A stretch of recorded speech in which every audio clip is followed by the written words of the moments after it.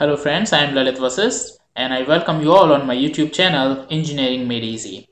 In today's lecture, we will discuss the conditional probability density function, that is conditional PDF. We will also discuss its properties and basics.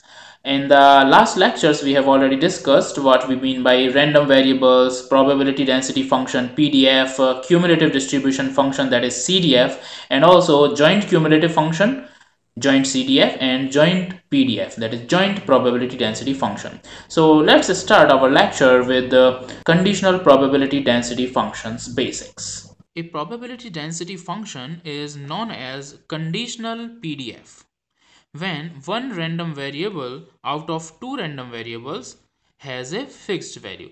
If we have two random variables, suppose we have two random variables x and y, and out of these two random variables, one random variable is having a fixed value. Suppose out of these x and y random variables, we have a random variable x that has a fixed value which is equals to x, and we want to find the conditional probability for the other random variable y. This is known as conditional probability density function because there is a condition here that another random variable is fixed having certain value. Here it is x, small x. So in this case, this is the formula to find the conditional PDF of y. This is the conditional probability density function for y.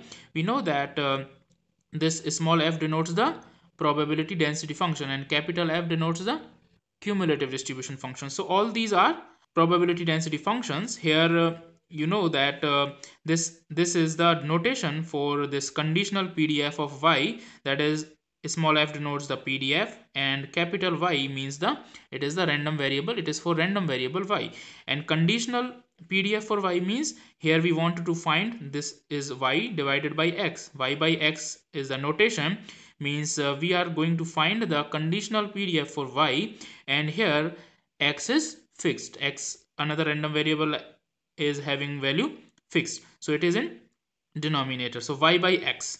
And what is this f of xy?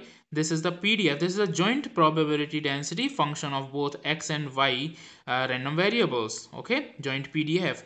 And what is this fx? Here we take the joint PDF in the numerator, and in the denominator we take the PDF of another random variable, that is x, which is fixed.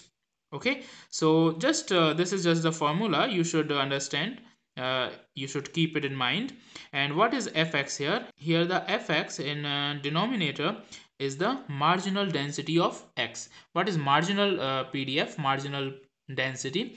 When the probability density functions like fx or fy for any single random variable are obtained from the joint probability density function, that is they are obtained from the joint PDF, in that case these fx or fy are known as the marginal PDF or marginal density. So here it is marginal PDF, marginal density or marginal probability density function of x, and this is the joint PDF. So in the same way, we can find the conditional probability density function for another random variable. So in the same way, you see here that here we have a fixed value for y, okay, another random variable y is fixed, and we want to find the probability density function of x. So this is the notation, same as the previous case, that is f of x. X means this, the another which is in denominator divided by y is the fixed value, and here we keep in denominator we keep the another random variable, the probability density function of another random variable, that is the marginal density of y in the denominator. Okay, so it is as it is obtained from the joint PDF, and here is the joint PDF, okay, as in the previous case. So just keep this in mind, how we write what we write in numerator and what we write in denominator, since this is the fixed value, the another random variable which is fixed. So y equals to y, we take it in denominator. This is in denominator, you see it is in denominator, and here also in this notation we take it in denominator in the y, and this is the conditional PDF of x. The same thing, this is the marginal density of y. Okay, now we will see the properties of a conditional PDF. So let's see the first property. Property number one, the conditional probability density function, that is this one. This is for x and also for y. So the conditional probability density function is a non-negative function. Why it is a non-negative function? So mathematically we can write it as this one is greater than 0, and also the conditional probability density function for y is also greater than equals to 0. It is non-negative, but the reason is because we know that conditional probability density function is a ratio of two probability density functions. You see here, if we see for this case, then this is probability density function.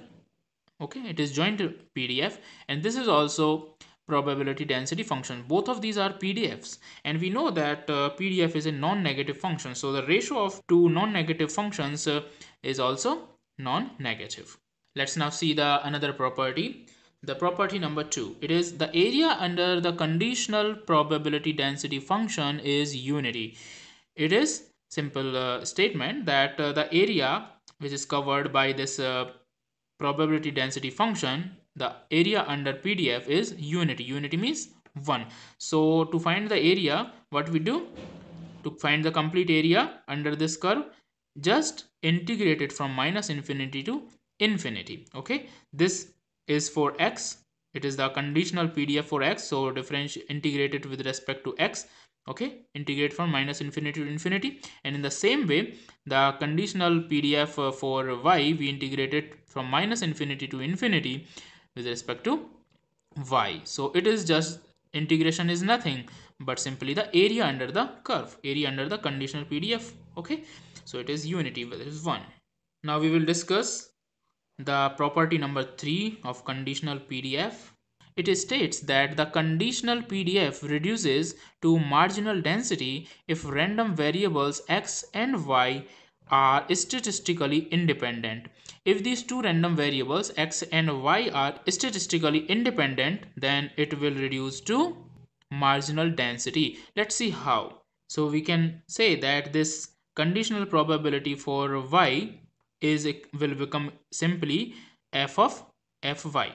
So we can write it mathematically as this conditional probability of y will be simply equal to this marginal density. You see here, okay, since these random variables x and y are statistically independent, in the same way this conditional probability density function, that is conditional probability for x, reduces to simple the marginal density of x. Okay, marginal PDF.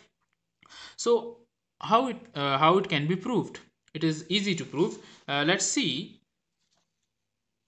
We know that this conditional PDF for x is defined as this joint PDF of x and y, and this marginal density for y. Okay, so this is the formula, and we also know that for statistically independent variables x and y, we understand that, we know that this joint PDF can be written as the product of these two PDFs. This fxy, this joint PDF of two variables, random variables x and y, can be written as the product of these two probability density functions, fx and fy. So if we replace this joint PDF in the formula of conditional PDF for x and y by this, then what will happen? We know that by this condition, and also we know that the conditional PDF for x is given by this formula. Okay, this is the formula for conditional PDF for x, and if we replace this fxy, this joint PDF, in the denominator, in the numerator, by this fx into fy, then you see here that it will convert to, it will cancel out. This is fx into fy divided by this fy, and fy cancels out, and we have this conditional PDF reduces to this simple PDF, that is this marginal density, marginal PDF of x, fx. Okay, in the same way we can prove this, that this conditional PDF for y will be equals to fy, this marginal density of y. So I think you understood all these concepts. In the next lectures, we will keep on adding more videos related to random variables and probability distribution. So keep watching, and You can like and share the video if you liked it, and don't forget to subscribe my channel Engineering Made Easy for more videos. Thanks for watching. Bye. Friends, for more such videos, you can subscribe my channel Engineering Made Easy. And please don't forget to like and share the video if you liked it. For more detailed information, you can visit my blog. See you soon in the next video. Till then, bye-bye.